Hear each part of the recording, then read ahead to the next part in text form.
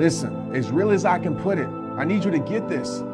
Everybody ain't your friend. Just because they standing next to you doesn't mean they want the best for you. Just because they smile in your face doesn't mean they loyal behind your back. Understand, real situations expose fake people. So when it gets real, you're gonna see who's real. When you get down on life, you're gonna see who's down for you straight up.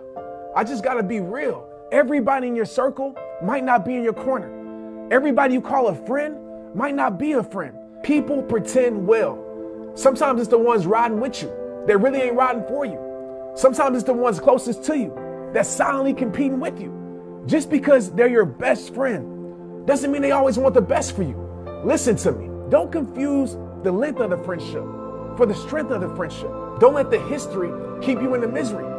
Just because they grew up with you doesn't mean they want to see you grow. I mean, what's the point of having people around you that ain't for you? What's the point of having people stand by your side that don't really got your back? Because you're real, because you're loyal? That's not loyalty. That's stupidity. Don't let your loyalty become your slavery. Be loyal to yourself first. Be loyal to someone who brings your life peace, not problems. Be loyal to someone who brings your life dreams, not drama, goals, not gossip. Be loyal to someone who's going to stand up for you when you ain't there to even stand up for yourself. Stop being loyal to the wrong people. You cannot control someone's loyalty. No matter how good you are to them, doesn't mean they're going to treat you the same. No matter how much they mean to you, doesn't mean they're going to value you the same. Sometimes it's the people that you love the most turn out to be the people that you can trust the least. Fake people will always give you real reasons to cut them off.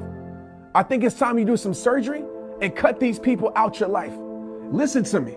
If the people around you don't want to see you win, if the people around you don't want to see the best you, if they don't inspire you and motivate you, I hate to tell you this, but it's true. You ain't got a circle, you got a cage. And sometimes the best way to add to your life is not to add to it, but to subtract from it.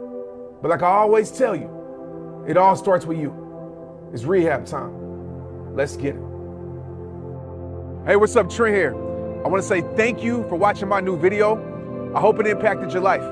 Do me a favor. Press share on this video. It's very important because there's somebody out there that needs this message that doesn't know this video exists.